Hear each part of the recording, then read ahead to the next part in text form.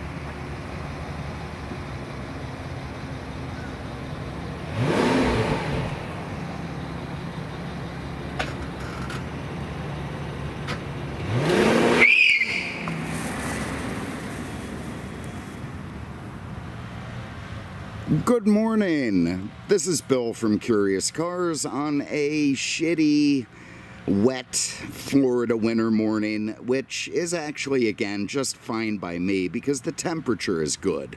I have no issues at all with putting up with a little bit of rain as long as the temperatures stay in the cool zone when you're not having this unusually hot winter. I always get that from the weather guys and it infuriates me. So, and in fact, I think it's a little bit apropos today to have sort of, you know, good British weather when I've got this particular car to look at. And this is a 2018 Rolls Royce Dawn. Now, I've got to get this car back fairly quickly, so this is going to be a pretty short-term video. We're just going to fly through it really quick. And I recently did a modern Rolls Royce. That was from Dave the Wholesaler. It was a Ghost. I drove it for the weekend, and it was kind of a fun car. This one now comes from my German friend, Ulf. He's the guy who, well, he was kind enough to provide this, and he's the guy who was attacked by a duck. If you remember that story. I mean, that duck absolutely beat the living crap out of him. He was like in a sling, he had an eye patch on. You know, it was really, really bad. It was like Normandy or something. But anyway, he healed from that, you know, and it called me up the other day and said, hey, I have this Ghost, is it one you want to do? And I thought, you know, the hell yeah, let's do it. Why the hell not? And it is a what they call a drop head coupe, which is basically Ponzi British speak for convertible. And in fact, it's a bit irritating to me in a way that BMW is essentially the maker of this car. It is made in England, but BMW is the force behind it, and they have the gall, the Germans, to use drop head coupe. But what are you going to do? After some soul searching, and I discovered while driving that Ghost that I would fit very neatly into the giant, fat, rich bastard category. It's a lifestyle that seemed to come pretty naturally to me as I was driving around and parking at Walmart and, you know, looking at all the commoners. And should the world ever see fit to stop crushing me under its shoe, and, you know, I'm able to actually make some money or something, I could see myself fitting into it very well. You know, while gently goosing the throttle on that car, I could see myself excoriating the chambermaids for leaving me a poorly plumped pillow, or firing the gardener despite his pregnant wife because one of my champion Airedales got a bee sting. You know, I mean, I could just see that happening, and it was easy for me. And I soon realized that it's no fun being poor when you've got a natural talent for improperly using wealth. So it just proves that life isn't unfair. I can hear a weed whacker out there, which is just irritating. I hope it's not overtaking the audio here. But at least when I have one of these $400,000 cars plus to review, I can dream a little before feeling the cruel jolt of reality rushing in and knocking the crap out of me. So it's a nice prop for a guy who likes to dream, and that's what I can do when I'm driving one. Anyway, I covered the long-term history of Rolls Royce in that video, and I will link to it below. So we don't have to get into that. But I do want to recap slightly on the modern portion, the modern era, and how this particular car came to be.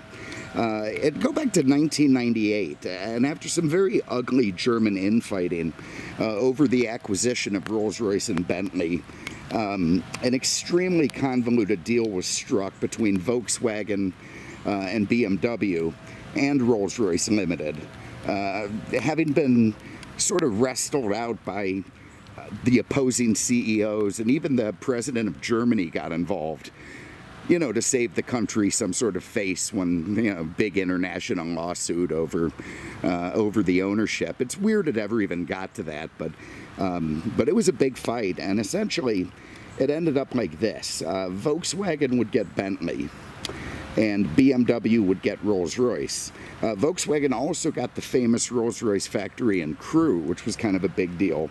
And that meant BMW had to build a new production center in Goodwood on land they bought from some Ponzi British Earl for like 65 million pounds. And up it went, and they did that, and the modern era, the rest is history. And then they proceeded to build these sort of very high-end, beautifully polished German cars with British styling to sell to the very rich people in the world. And the whole thing was something of an embarrassment for Volkswagen, but it seems to have all worked out at the end. I mean, VW seems happy enough with Bentley, and BMW saved the fabled Rolls-Royce nameplate, and they bastardized it just enough to let it survive in our sort of shallow and godless era. I mean, you know, Rolls-Royce was an incredible bespoke car company, handcrafting, you know, like the old Ferrari stuff where they're pounding out fenders on the cobblestones. That's what Rolls-Royce was. Then it existed in this weird sort of halfway state where they were still kind of doing that, and at the same time using a bunch of borrowed gear from other cars. You know, I mean, safety regulations and unify, you know, all the government stuff made it so you couldn't just pound a car out anymore. It actually had to have standards that would let it be, and of course the smaller companies had a lot of problems with that. But so anyway, that's where Rolls-Royce was existing, and then BMW saw the opportunity to build stuff like this and sell it at an immense profit to some of the shallowest people in the world, and that's what they've been doing. Looked at the press packet for this. It reads as follows: quite simply, it is the sexiest Rolls-Royce ever built. And then it goes on: the early day chill of dawn provides an erotic tingle on the skin, awakening the senses and passions as the day begins. This is from the brochure for this car. I mean, it sounds like something more from Lady Chatterley than the Rolls-Royce I know. And frankly, I blame the Germans for this. I mean, we've all seen their pornography, even by accident. And we know how screwed up these people are. So for that to make its way into the Rolls-Royce catalog just absolutely shocks me. But anyway, the size of this thing. But despite that, it's actually smaller than the Phantom drop head coupe, which it replaced. The Phantom was not necessarily BMW based as this one. I mean, look, you get under the beautiful skin on this car and you end up with the BMW 7 Series, and that's a big part of why it's profitable. That was not true of the Phantom, but this, it's not to say the price tag reflects that, by the way. But anyway, so they replaced the Phantom, and it's smaller, but it's still friggin' enormous. And they stopped building the Phantom in 2016. I think it's come out again, or is coming out. But it was only their third convertible produced in 50 years, and could trace its ancestry back to the Rolls-Royce Corniche of 1966, a car that I quite frankly like, and always have. If you remember the Rolls-Royce in the Cannonball run, Just absolutely love that. The most distinguishing feature on this thing is the rear hinge doors. You can see the handles up there at the front of the door. So, you know, call it suicide doors, call it what you want. But what's interesting is if you open both doors wide and look at it from the front, it sort of takes on the profile of a flasher, you know, with the trench coat wide open. And I'm not sure that's exactly what Rolls-Royce had in mind, but I get the feeling the guy who wrote the words for the brochure probably wouldn't be bothered by that. Anyway, look, it's getting a little bit rainier. I'm going to pause here for a minute, dry off my camera, and zip back out to endure this British weather for the sake of any viewer out there who may want to see this thing. So bear with me one moment. All right, so let's keep plugging along, and damn the rain, we'll just keep going. You know, I kind of sold cars like this back in the day at Auto House, you know, mostly Bentleys or that sort of thing. And I remember guys had come in and, you know, they'd, oh my God, the repair costs on that thing, and, you know, man, when you're paying this much for the car, the repair costs are a feature, okay? They're not a problem. I mean, basically, it's telling the world that, hey, I can afford to drive this thing, unlike all the animals around me. So, the minute you hear someone complaining about repair costs on these cars, you know they're not going to be buying one. And if they do, they shouldn't have. There's the rain harder again. Anyway, I won't have another shot at this car, so we may as well keep going. The styling is undoubtedly attractive. I mean, they've done a very fine job of making the car imposing and making it look like a real, true Rolls-Royce in the lineage of what's probably the most elite car company in the world. You've got this big, you know, radiator-style traditional grille leading the way. It looks fantastic. You've got kind of a swoopy, it's a bit high in the front end, very tall, very formal. You've got the Spirit of Ecstasy here. Let's see if I can get it to come out. I think I got the key in my pocket, which is covered up by this little guy. All right, here we go. Yeah, there it is. Yeah, so there it is. So that's that when you know, start driving the car, it comes up when you park, or, you know, if the GPS senses you're in kind of a bad section of town, you know, somewhere possibly populated by Bentleys or Mercedes-Benz products, or God forbid some sort of Genesis, that thing's probably just going to go down automatically when it sort of geo-caches to know where it's at. You've got these 21-inch wheels, which look small on this giant car. You see the Rolls-Royce logos there in the center caps, the way they're perfectly aligned. That's because, like those clown cars where they had spinning hubcaps, if you remember, that was a thing in the past, or even the wheels, those center caps are on bearings so that they are always in that position, which I think is really, really silly, but I guess it adds to the panache somehow. You got the Rolls-Royce badge on the fender. You've got an extremely long, swooping front hood going into pretty good angle on that windshield, much more raked than you'd think. Enormous mirrors, huge chrome door handles, again for those rear hinge doors. The drop top is very nice and tight, comes in a variety. I mean, you can order this thing any way you want. It's pretty incredible, actually, the way they've done that. It goes into this sort of short and stubby rear deck. You've got chrome surround taillights. You've got big twice pipes at the bottom. Rolls-Royce grille. I mean, this Rolls-Royce grille, Rolls-Royce badge on that trunk plate. You know, this is obviously the best Rolls-Royce that Germany can provide, and you do have to hand it to them. They did a pretty good job. I'm gonna just very quickly look inside the trunk. I'm sure I can pinch, or yeah, there we go. Oh, it is power. You see a nice chrome scuff plate there, and it's actually really small. You know, you could fit maybe 2 toddlers in this thing, maybe a suitcase, maybe a set of golf clubs. I presume this is small because of the space that the top takes up. But, you know, for a car like this, it's pretty, I mean, how the hell is your posh wife going to bring her 19 suitcases? You're going to have some sort of a servant driving a van behind it with her luggage. But You know, maybe for a guy it's enough. But anyway, that's the trunk. It's actually pretty small, very well finished though. And we've got some sort of mysterious crap up there, which I'm not going to get into because we're pressed for time and rain. So give this BMW switchgear a push, and down comes the trunk. I have a quick look under the hood. Why is this not opening? I have the key on me. What the hell's going on here? There we go. All right, let's see if we can have a look under here.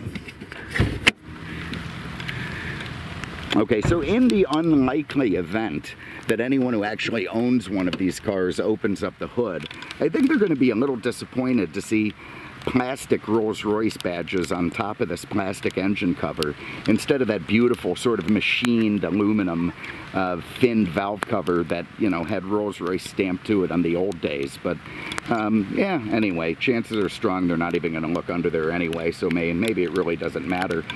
What this is a 6.6 liter, like in the old Trans Ams, V12 with turbos, puts out 563 horsepower, which is enough to rush it to 60 in 4.3 seconds, and a quarter mile of 12.8 at 114, topping out at a governed speed of 155. So I mean, for a 5,600 pound car, this thing is fast as hell. It's absolutely shocking. I'm going to get the hood down before it all gets wet. It has an 8-speed ZF transmission, of course German, that actually does use the GPS in order to know when you're coming up to curves, going around corners, stoplights, and it shifts accordingly to make it nice and smooth. So there's some technology in there. It gets 12 miles per the gallon in the city, 18 highway, 14 combined. So you're not really doing well on the fuel mileage, but doesn't matter. You got a big, hefty, independent front suspension up there. You've got a rear air suspension with active anti-roll bars, so it's all smooth as hell. And it does perform mechanically the way that a Rolls Royce should. And despite it being a BMW engine, they have smoothed it out enough to make it feel like a real Rolls engine. All right, it's raining hard. I'm going to run for cover and come back in a couple minutes if it dies down a little.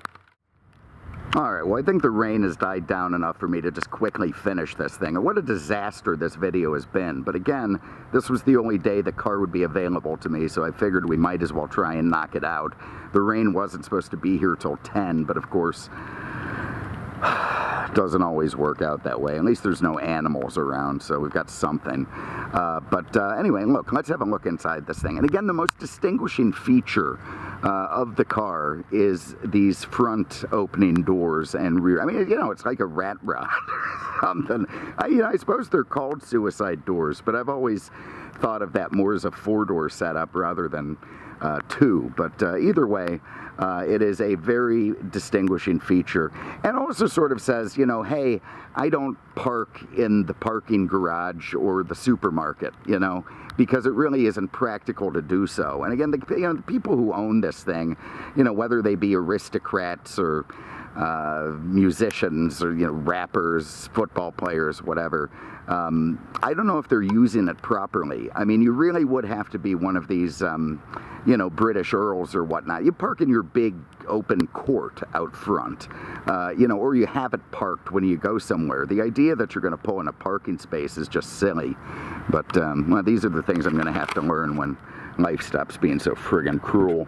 Anyway, you give it a tug. There you can see the rear door, the door does open.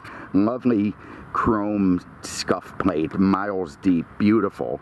BMW has done a fantastic job of materials and leathers and fit and finish. And then the customizable aspect. I mean, these things start at like, the base price is like $360 or something. And the average options list probably adds another 100 grand onto it. And you can do just about anything you want, including, by the way, in the brochure, it says you can use a tree from one of your own estates to have the wood veneer done. And that's helpful to me because that's something I was thinking about doing. But anyway, the Canadians in the back are obviously going to be ensconced in luxury. You can only fit 2 in there. They do have their own little center console with gun and drug storage. Even little nets on the side they can put shit. You see, it's kind of like a 20 speaker system. There's 2 of them back there. There's a version of this car that turns it into like a 2-seat roadster, like the old Thunderbird Sports Roadster, that thing that goes in the back where it fits into where the headrests are, and adds an interesting look to it. I'll put a picture in. But anyway, you can see everyone's going to be happy back there. You got a cashmere headliner, which is quite fancy. You got all kinds of seat buttons, and you know, these are obviously all very well crafted and made out of actual metal, at least most of them. The front seats, again, you know, you're being ensconced in luxury, very soft and supple leather, probably only from the finest cows that were, you know, educated at Cambridge. They're heated, they're cooled, they're massaging. You know, it uses BMW style switchgear, but done in chrome, and you know, obviously made for Rolls Royce. I did notice that getting in and out of this thing, it becomes a bit of a stretch going for the door. And I'm glad I saw this before I closed it. Lest we forget, we've got umbrellas. What a good day for that today. They do fit nicely into and by the way, these get robbed all the time. The minute the car gets traded in, the detailer robs them, you know, and then they have to go track it down. But anyway, there it is. You've got a nice umbrella set up with the Rolls Royce logo on it right there in the door jamb. But yeah, reaching for that door to close it is not necessarily easy. All right, let's fire it up. That's, you know, very traditional. Foot on the brake, press that guy. There you see that panel comes up to reveal the infotainment setup. Very, stop your binging, for God's sake. Anyway, it comes up to a very Lexus SC430 style, that panel. And then it reveals what's basically a BMW infotainment system. I mean, let's just be honest. That's exactly what that is. You get down here, you control it with an iDrive setup that's been changed to look for a Rolls Royce. You can get in and switch all the crap around my vehicle. I bet we can raise and lower our Spirit of, yeah, there it is. There's Spirit of Ecstasy. You can raise it, and you're going to lower it. Probably can't see it. Yeah, there it goes down. Or you just make it automatic, which is fine. So anyway, there's lots of interesting stuff there. You get over into the gauges, which are quite fascinating, the way they're set up. With, you know, they're behind glass, but they're 3-dimensional. You've got 150, 160 mile an hour speedo. The lane assist thing looks a little bit weird, and a thing that's been designed to look so vintage. Yet there it is. You've got a temperature with the fine little needles. All the needles are really fine. Power reserve it has instead of attack, which is kind of an odd gauge, but also does harken back to earlier Rolls-Royce models. You also have a little ensconced Spirit of Ecstasy there stamped into your door panel. And all the switch gear, of course, is just very high-end, very fancy, and the best that Germany can come up with. Get seatbelt on. The steering wheel, you know, when I was reading about this car in order to do the review, they kept saying it was thin, but I'm a little bit disappointed. I thought that it was going to be a lot thinner than it actually is. This feels a bit fat to me, and I don't know if it's just because it's a two-tone leather setup, but it feels kind of fat and not as elegant as I would have hoped. I do like the switch gear. It's, you know, an interesting, like the shifter is a modern version of that little electric shifter the earlier Rolls stuff had. Your turn signal the same there. Your lights, controls, again, made to look, you know, Rolls-Royce-y, but definitely BMW-ish. There's all your lane assist crap, all very nice. You know, all these little knobs are knurled, the plungers, the vents are made out of metal. You got buttons in the steering wheel to control a bunch of crap. What do you got over here? That's probably night vision, or no, it just probably changes the camera is what it does. Over here you've got, what's fascinating, a manual climate control. Again, probably designed to look like, you know, and these sliders, again, all retro-ish, harkening back to earlier Rolls-Royce models. You got a little place for storage here that slides back. You still get an ashtray, 2 of them actually, which is nice because only the poor and the very rich smoke, as it turns out. So this does give you an ashtray, which you can use in there. And up there you've got a couple of cup holders, which is very gauche, by the way. Can't imagine Lady Diana drinking a coffee while she's driving her Dawn around. You've got another ensconced little analog clock, because nothing says fancy and expensive like an analog clock, so it's prerequisite. You got a glove box. You got a BMW mirror with the same, you know, little motion sensor that they had on a 2002 325 convertible. You've got your headrests and cocaine mirrors, nicely trimmed in chrome, and, you know, everything looking pretty cool. So let me get that wheel down a little bit and get it in gear. See if we have some wipers somewhere. Where the hell those are? Here they are. And let's go for a quick spin. Okay, so here's the thing, man. When you're behind the wheel on this, and, you know, you've got that spirit of ecstasy up there leading the way, you just inherently feel that much better than all the people around you. And I've got that vibe right now. That vibe where I'm firing the gardener or molesting the chambermaids. I just, you know, it makes you sit up straight and, you know, tilt your head at a certain angle. And, you know, this car is made, again, for kind of a youthful, annoying clientele that has the means for conspicuous consumptions. The top really should be down so that you can be on display. But to me, I'd probably be more the coupe and sedan guy, not entirely visible, but maybe they can see my shadow and they wonder, you know, how great I am. Just anyway, look, it's smooth, it's fast. I mean, that was, even though you don't really feel it inside, this thing just exploded with power, which is tremendous. The steering is incredible. The suspension is, you know that it's going over bumps and whatnot, but you don't really, there's a hint of them. You just know it's happening, but you don't really feel it. It's more of a, it's just more of a feeling about what's going on. Again, the GPS-controlled transmission shifts very nicely. The steering is light and feels quite elegant. And that's, you know, look, this is what they pulled off. Long story short, whether you are, again, a head of state, a third world dictator, you know, master of Wall Street, rapper, high-end football player, if you want to display your wealth, then BMW has taken the Rolls Royce name and given you a very, very good way to do it.